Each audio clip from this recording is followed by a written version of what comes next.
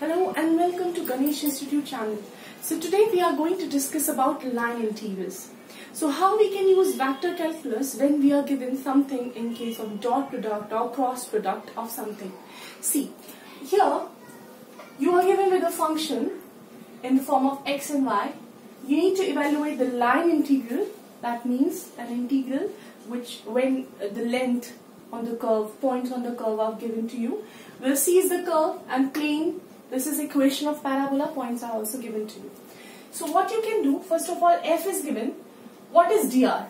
You know that the r is xi, yj, zk. Why I am not taking zk? Because it is xy plane. Okay, so this is your r. Now what you need to find out? dr. So taking differentiation, the differentiation of x is 1, but with respect to x. This is dy. Okay. Now, for this, your f is 3xy I cap minus y square j cap dot your dr is dxi plus dyj. Now, you can see that y is 2x square. It is given to you. If you find out the value of, if you differentiate it, what you will get? dy 2, differentiation of 2x square is 2x if you are differentiating with respect to x. Correct? That means dy is equals to 4x. Now substitute these values into this main form. So 3x, y is 2x square minus y square, y is 2x square,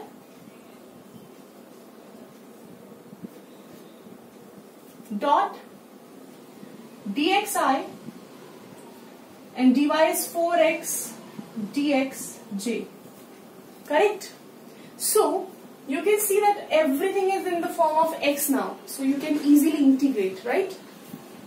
Now if you find out the limits, you can see that this is going if you are taking for x, because you have converted everything into x. So consider x 0 to 1. If you would consider y, then you need to take 0 to 2. Okay, you would have to. Now 3 times 2 is 6x cube I minus 2 times 2 is 4x 4j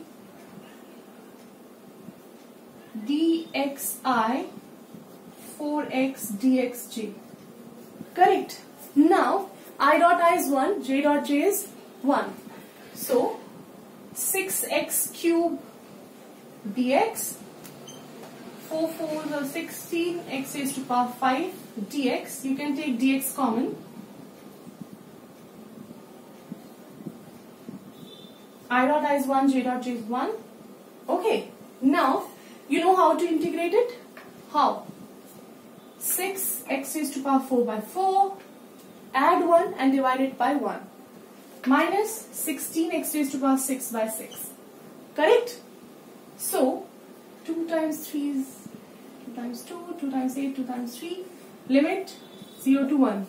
Right?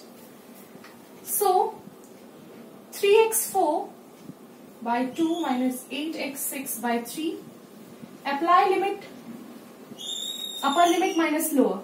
So 3 by 2, x raised to power 4 is 1, 8 by 3, 6, 9 minus 16 is, this is 9, 3 times 3, 16, minus 7 by 6. Okay, so this is how you can calculate line integrals. If you like my video, then don't forget to like, share and subscribe my channel. Till then, till my next video, take care of yourself. Bye-bye.